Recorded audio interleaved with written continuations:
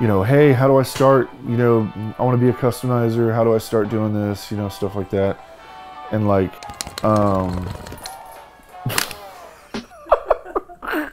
Penny, Penny, you're laying on the camera.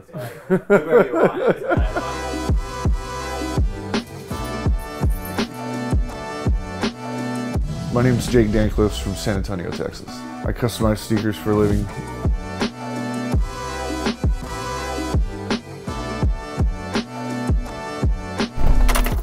Let's make today our bitch. So my brother was 10 years older than me, and at a very early age I noticed he had way cooler shoes than my little Velcro shoes were. And mom's an artist, so she already started me at an early age. By the time I'm like 4 years old, I was already bringing those two interests together. I would make my own designs, like I'd hole punch them, and then I'd have like binders full of just these shoe designs. I like to piddle around with art, or I used to, but I've never been serious with it like he is. I've always done a little stuff. I have a little bit of creativity. He always had to have something to do, piddling, you know. And then when he was about 4 and talking, he would tell us that he was going to be an archaeologist and a drawer. Fifth grade-ish? Puzzle pieces at the beach. With a wine cooler. Watch out. He's got some talent. He sees things that, you know, how did you come up with that? He's got ideas that, well, like, when are you going to run out of those ideas? They just keep coming, you know, thankfully. High school, I remember going to the thrift store and getting a pair of Air Force One mids, and it was before I knew what Angelus was, before I knew what leather prepping or anything like that was. I thought any paint would just stick, and I went and bought, like, it was a real chalky kind of paint, and I painted them all green with a blue swoosh, and it flaked off on the first wear, like all of it. What was cool about it was when we were done with it, like, they looked cool, they were edged up nice, and this was the wrong paint. You know, major breakthrough custom for me, I ended up doing a shoe for LeBron, and he got the shoes, he posted the shoes and shout me out, and then wore them on media day, which got tons of coverage, and then they ended up on the cover of Sports Illustrated. So like that was big, yeah. And very early on into this, and kind of solidified that this is what I need to be doing full time. All right, so we got a Pinnacle Air Max 1. We're gonna make it into something that kids like these days.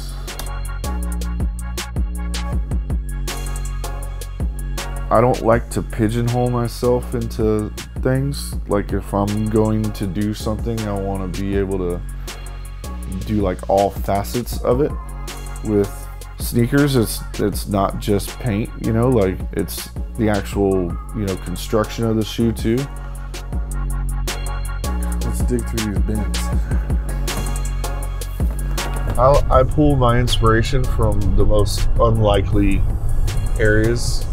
Everything from, like, you know, car builders and like all those, like, you know, when like Jesse James, like Monster Garage was really big. Like, I was really into that, especially now since I do more like matching up of a lot of things, and like even like soul swaps and like buildings from scratch. And I see so many similarities now. That's like what we'll do with putting like Ultra Boost soles on, you know, a pair of Spezials or something. I always pride myself on putting out quality work.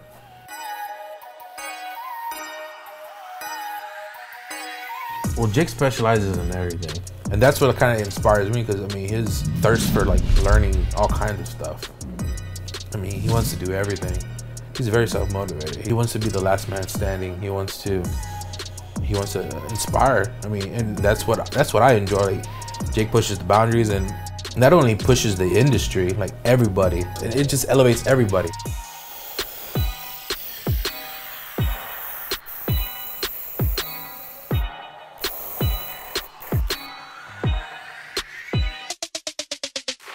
I'm extremely reckless, but it's the end product. is what matters.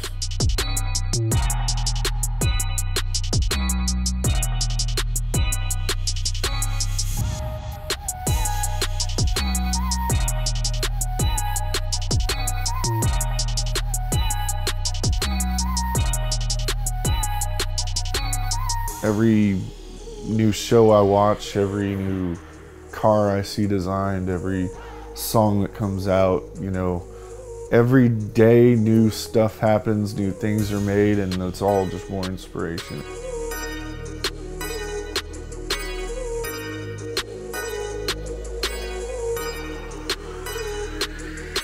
The biggest thing is when I try to do shoes, I try to do something on every shoe that I've never done before. If I haven't done that yet on a shoe, then the shoe isn't done. Again, never done this before, but we're removing this swoosh, so we want to kind of hide where the holes were. So this is sheetrock wall putty mixed with some water to fill the holes, and then hopefully it'll dry, and we'll be able to just like scrape the surface, get everything off the surface, but leave everything in the holes, and then just paint over. Actually looks pretty good.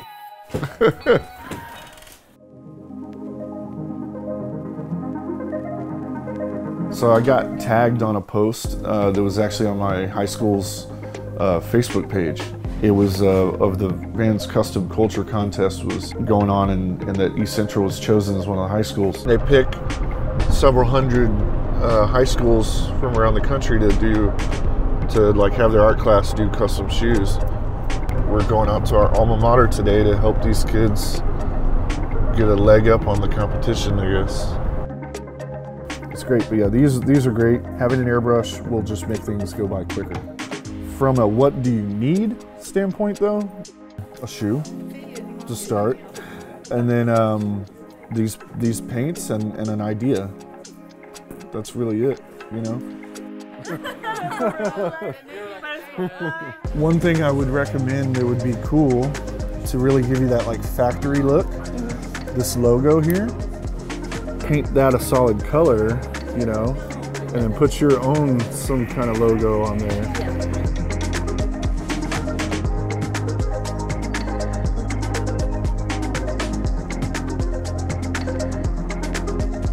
Well, I mean, I think it's a good start. I think it's a great idea. I think you can definitely do a lot with it. But you want it like crispy to where it looks like it's printed and not hand painted. That would be a good way for y'all to like have an edge up on the competition that a lot of other schools probably aren't gonna have. But seeing faces I haven't seen in a long time was cool, and yeah, it was awesome.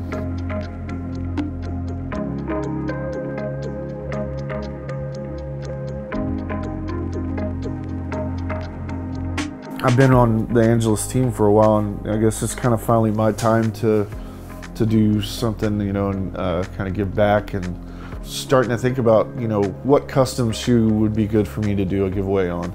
Naturally, I'm known for Air Max, so let's do it on an Air Max 1. That's my favorite silhouette to work on. What is popular right now? So we figured nobody's done an Air Max 1 in the Travis Scott, you know, like Jordan 1 colorway yet, and nobody's adapted that large backwards swoosh on an Air Max 1. It'd be a smooth take on a new, like a new classic. I think that's going to be a very memorable shoe. So I think we picked a good silhouette and a good shoe to tell a good story with. So I think we're going to get a lot of good reactions from this. We'll probably get a lot of hate too, but that's what this is about. You can't make everybody happy. Usually the first response that I tell people when they ask, like, either they'll say, what's the first step? How do you do this? Whatever it is, like the first response pretty much on every single one is that I say is just get dirty. Finding out, you know, your own way of doing things and making mistakes and learning from the mistakes that you made is going to teach you way more than me telling you something, you know, on IG. Being able to like have things at your, you know, at your reach in San Antonio is hard. So like I was always having to try to find my own ways of doing things and teaching myself and sourcing materials and tools and stuff. I've used really weird and unconventional things and definitely methods as well. So yeah, it's kind of like a, you know, the MacGyver, you know, of that's gonna go way over the young people's heads. MacGyver.